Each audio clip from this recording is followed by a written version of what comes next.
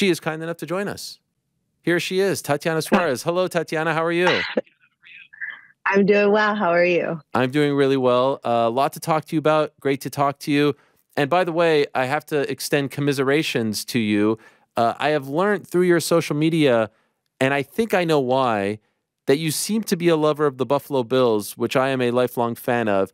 I do believe it's because Patchy is from that area, but I appreciate the tweets, and I think you were feeling everyone's pain a couple weeks ago when they got bounced in the playoffs. Is that accurate? Yeah, for sure. Yeah. So you've adopted I've them. been adopted into the family. Okay. Is he a lifelong fan? Yeah, he's from Buffalo, so of course he's gonna be a fan, because he's like, one of the great things to come from Buffalo. So, Yes. and along with the Bills, so very cool. I appreciate the tweets very much and the support, and I'm still getting over it. What happened a couple weeks ago? I know. I literally was in shock because the other day I think it was happening again. I think it was like they had kicked the field goal the night. I think it was like the Niners or something. I was like, is this going to happen to them? And then no, they ended up winning. But yes. no, it was kind of crazy. But yeah, unfortunate, but it's okay. So obviously next year, there's always next year, Tatiana. There's always next year, and you know about that way of life as well. And before we get to the documentary, can we talk about just very quickly the news? We thought we were going to see you in February, and unfortunately, just given your history, like when you hear about an injury, I think a lot of fans kind of think of the worst because sometimes we've had extended layoffs with you. So could you tell us why you're not fighting in Anaheim? Yeah, so I ended up getting injured during practice, literally on my birthday. Oh. It was very, very weird. Just because, like, well, one, I ended up jumping right into camp, and I was feeling good. It was like only a couple weeks into the camp, and literally only I was my second week of like really hard training. And then it was my birthday, and I thought to myself, well, I mean, I'm in camp, so it's just like, and it was a Tuesday. My birthday landed on a Tuesday, so it was sparring day, and everything was going well. And then, like within like 15 seconds, like I ended up like hurting my knee and stuff. So like, we thought it was gonna be okay. We thought it was gonna just be like a short like time because it like got swollen, and they're like, oh, it'll be okay, by your fight. And then it just never, the inflammation just never went down. Like I had to have my knee drained, and there was like 400 cc's of fluid inside my knee, and you're only supposed to have like 3 cc's of fluid. So it was quite a bit. And then they had given me like some stem cells, and my knee reacted badly to the stem cells. So they're like, so then that took some more time. And then I just wasn't able to train at all. I couldn't grapple. I couldn't wrestle. Usually if like I could do one aspect of the sport hard, like whether it's just striking or, you know what I mean? Or wrestling or jiu-jitsu, like if I could do one aspect of the sport hard, I'll just fight. You know what I mean? Like I fought Grasso. My back was bad. I fought her regardless. Like I couldn't wrestle and I couldn't strike, but I could roll hard. So all I did my entire camp was I just rolled really hard, and I ended up winning via rear naked choke. You know what I mean? So I'm not like a stranger to like fighting through injuries and stuff like that. But when I can't train at all, like, and go hard, then I won't go through, I won't go into a fight when I can't train hard at all. Like I need to be able to fight. I mean, I train hard in one aspect of the sport, and I just couldn't, like, even with mid sessions, like I try to do mid sessions hard. I just couldn't. I couldn't go hard during the mid session. My knee would start to like swell up. I could barely move through the inflammation of the knee because it just like wasn't working properly. So I just was like, I told him, I said, hey, maybe we could just push my fight back a little bit, a couple weeks. I just needed some time so that I could actually train hard, And he was like, okay, well, ask her, but I'm not, I can't expect her to wait, And I was like, I understand. So they asked her, and, it just didn't end up working out. So they just, gave the fight to Mackenzie. So, but as long as I'm glad that she has a fight and that she's gonna, that she's gonna be able to fight. I was really bummed though, just because it was gonna be in LA, Anaheim. And that would be my first time as in the UFC fighting, like in my, in my home state. So that was definitely a bummer because like a lot of my family was obviously going to make it. People that are big fans of mine were going to come that are from California. We even went to a barbershop. Somehow Pat went to a barbershop. He makes friends everywhere, so I'm not surprised. But he went to a random barbershop here in Covina, and they were like, "Yeah, we're huge fans. We know her brother, her sister. We're gonna go watch her in Anaheim." Oh. Yeah, we both did. We both didn't even have we both didn't have the heart to tell them. We're like, "Who's gonna tell them?" And we just neither of us did. Oh man, that is tough. So yeah, I was like, oh man, I don't think I could do it. I'm like, I can't get into this right now. Yeah. But yeah, so but yeah, it just didn't end up happening. So but the good thing is that there's nothing actually like anatomically wrong with my knee. So that's a good thing. But I just didn't want to like go ahead and like try to push through something that's like wasn't doing what it's, you know what I mean? Like, cause my knee was really inflamed and I didn't want to try to grapple through something and then actually hurt my knee badly. Cause it is the knee that I had surgery on. So I just kind of just didn't want to, go ahead and like mess with that, especially because my actual injury was so severe. Cause I tore every ligament in my knee. So it was just like that injury, I just didn't want to risk, cause I have cadavers and they're not my actual ligaments. So it's like, I just wanted to, I didn't want to do something like kind of like similar to like the Nina Ansaroff thing where I pushed through the injury, I went and fought, and then it got worse in the fight, and then I had to be out for a couple of years. Like I just didn't want that to happen to me again. I learned my lesson the first time, and I was like, I'm not going to do that. But if it was something where I could train and just go hard, I would have just fought with it. You know what I mean? But it just wasn't working out for me. I mean, we tried everything. I mean, I'm at the PI, so it's like I was there every day and we tried everything that we could. So they just thought it would be best. I mean, we all agreed, like the physical therapist and everything. Everybody agreed that we just should not fight and maybe postpone it a couple weeks. So I had told them, in advance, and then they just couldn't make it happen. So here we are, but it's okay. I think either way, it's going to, I'll be able to fight soon. When are they saying? What's the timetable of when you could fight again? Well, I'm training. I'm just not going live yet. So I think I should be able to go live within a few more weeks. It's just still like literally it's still inflamed. So it doesn't bend all the way. So when I'm like, I tried to do like jiu-jitsu drills yesterday and it was like being weird. I felt like I was 10,000 years old. I'm like, okay, maybe it just needs like another week or two, but I don't think it should be that much longer. So we're going to continue training. We're here in California because we did our, that premiere. Yeah. But we're training really hard here. We're hitting mitts every single day. And like Pat's getting his, work in. So we're both working really hard and getting better. So regardless, can we just skip the contender stuff? Like, can we just go straight to what are we waiting for at this point? Like, enough already. Let's just go straight. You get the winner of Zhang Weili and Yan Xiaonan. There it is in April. Have you sitting cage side. No one needs to see anything more. I feel like it's time. What do you think? Yeah, I mean, Ariel, I thought I was going to be able to, fight for the title. Jan got the title shot. But, I wouldn't even have minded if me and her fought for it, and I was trying to get that fight. They didn't want to, they were trying to get that fight done in October so she could fight in like January. And that never even happened. So I'm like, why couldn't they have just given me a little bit more time?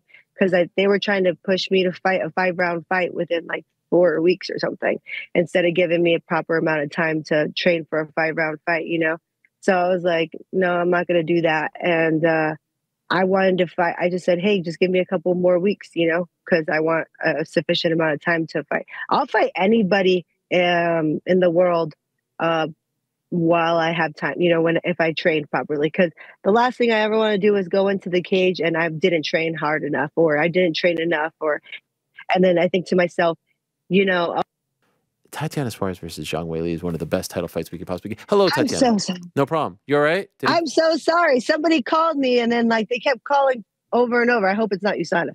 Oh, no. No, USADA's gone. They're gone. Yeah, yeah, but whoever is like, Whatever. Yeah, yeah. there's still new people that are like, Yes.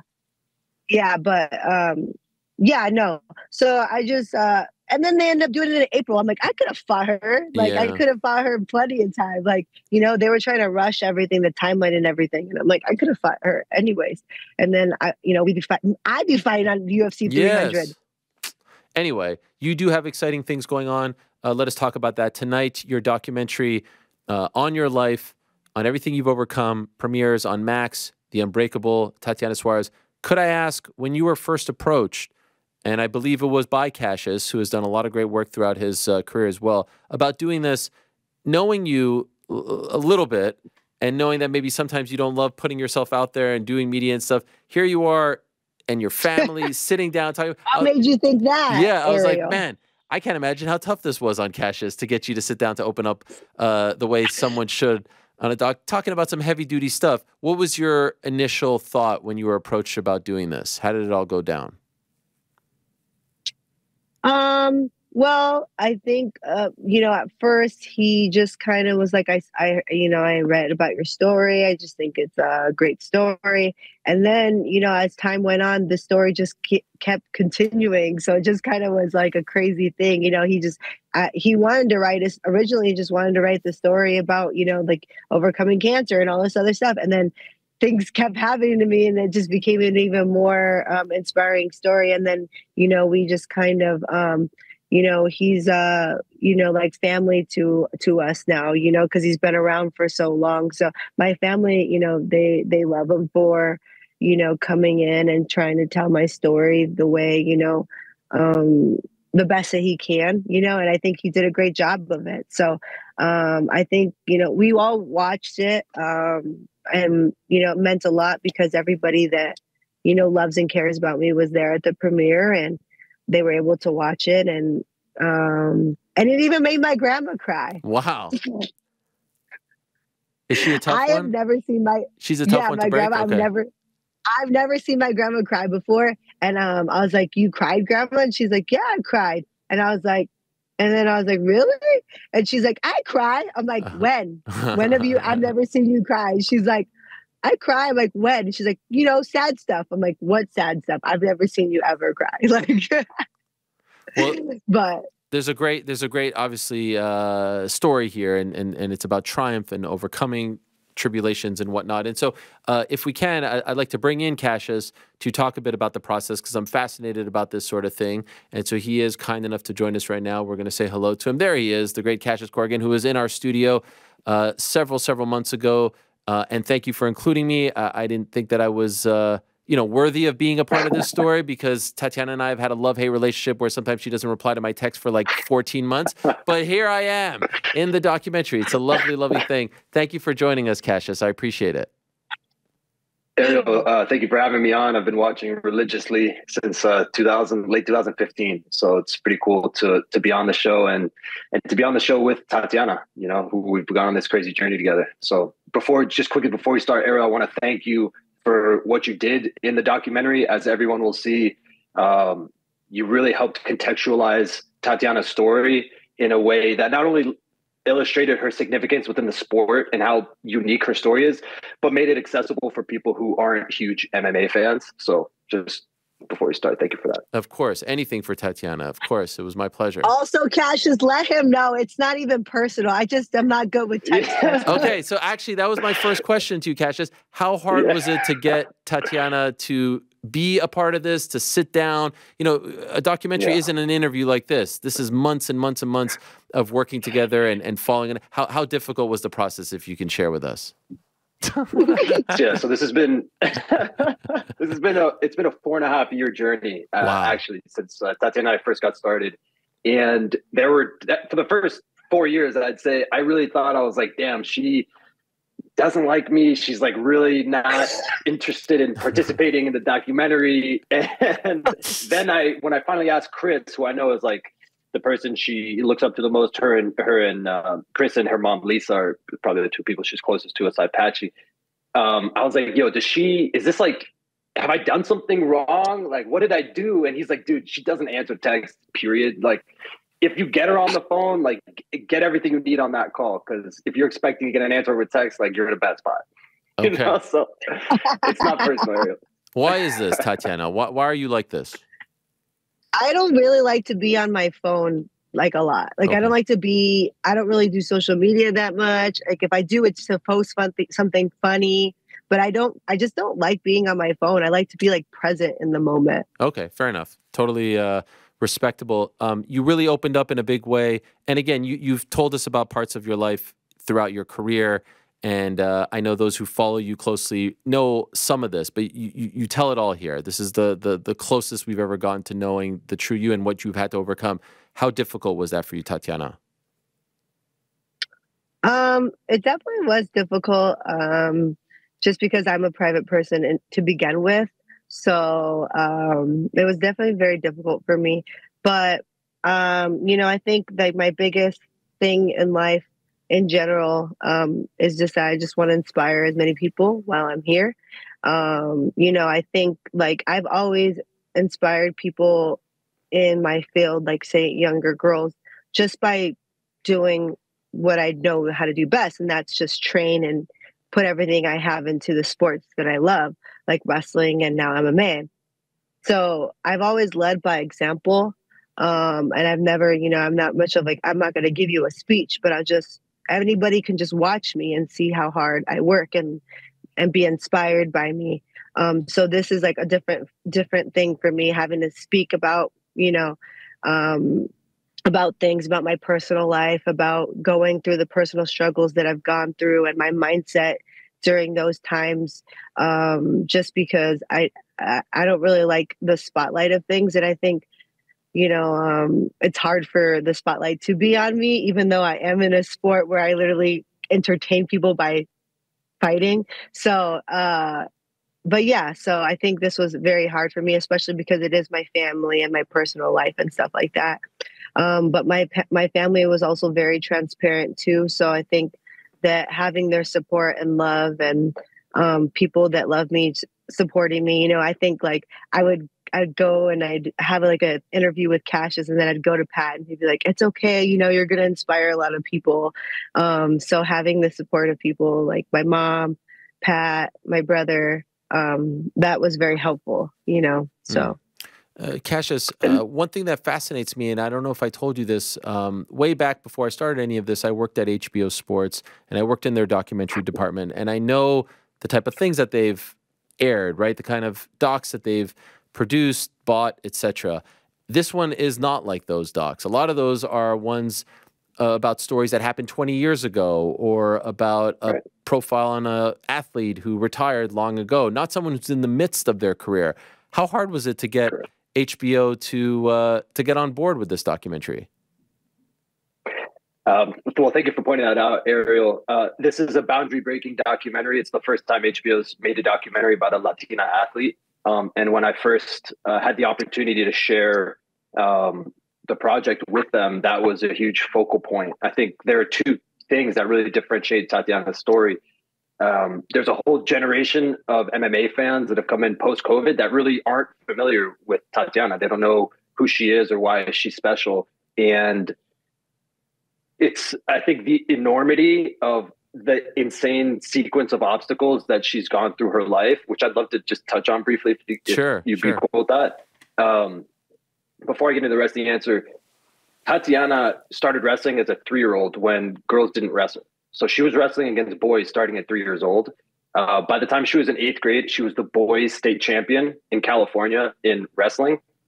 In high school, she was a 12-time national champion, meaning she was the national champion every year in 3 different divisions. She was the first Latina on Team USA, the Olympic wrestling team. And leading up to the 2012 Olympics, Tatiana was considered by many, including Terry Steiner, the head coach of the U.S. Olympic women's wrestling team, who we interviewed in the doc, to be more or less the future of Team USA. She was ahead of Helen Maroulis on the depth chart. Helen went on to become a multiple-time Olympic gold medalist, which is a crazy theme in Tatiana's journey. As you were mentioning earlier, Ariel, what does somebody have to do to earn a title shot? How many world champions does someone have to dominate to earn a title shot? Right before the Olympics, suffers a unimaginable neck injury.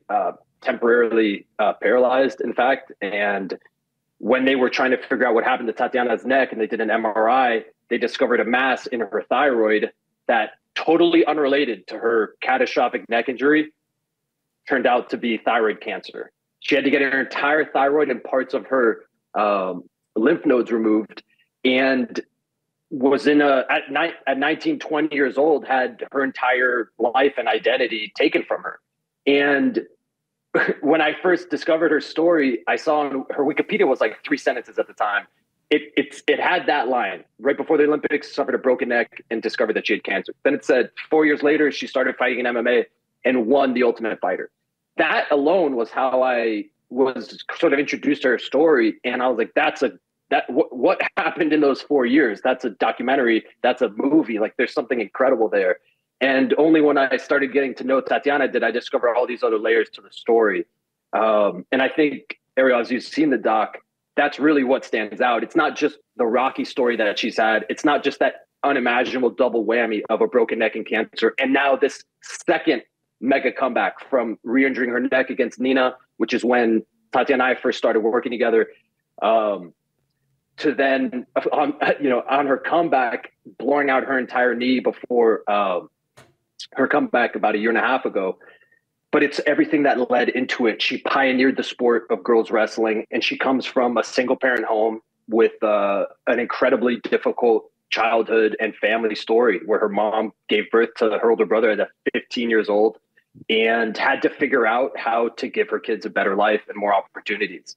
And the bravery that Tatiana and her family showed in opening up about the challenges they went through living in a mobile home in a trailer park outside of Covina, California, and the mistakes that they made and the way that they've grown together as a family is what elevates it for me beyond a sports doc to really being a testament to what we're capable of individually and what families are able to get through and come together. So that's a long-winded answer to give you context for how I pitched it to HBO.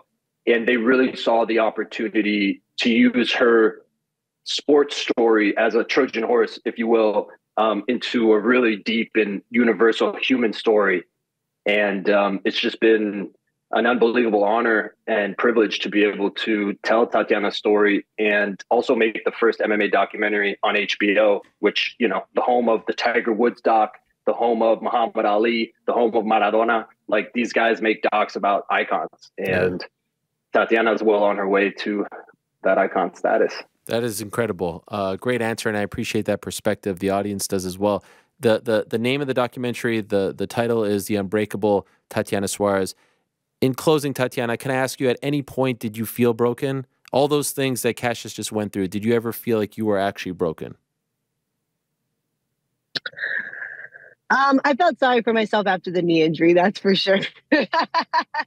But it took like a few days, and then I was like, then if you just look at my Instagram, you kind of tell when I just said, I'm going to be okay. And that's when I did a workout with one leg, and I did it on the Airdyne bike. And I was like, okay, this is my first steps to become, to my comeback. So I decided then and there that was, I was going to continue my comeback. Here I am. I'm still doing it, but I've won 2 fights since then.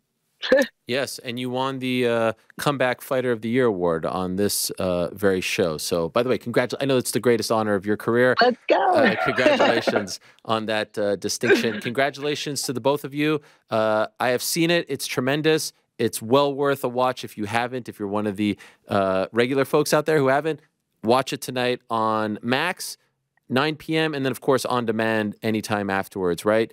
Did I get that correct, Cassius? Perfectly. All right, perfect. Congrats, guys. Thank you so much, and great job. Thank you so much. Well done. All right, take care. Thank you, guys. Bye-bye. Thanks for watching. We appreciate it very much. Hey, if you like this video, give us the old thumbs up. Subscribe as well. You could get many more of these videos on the channel, so please do that. We would love you forever if you did so.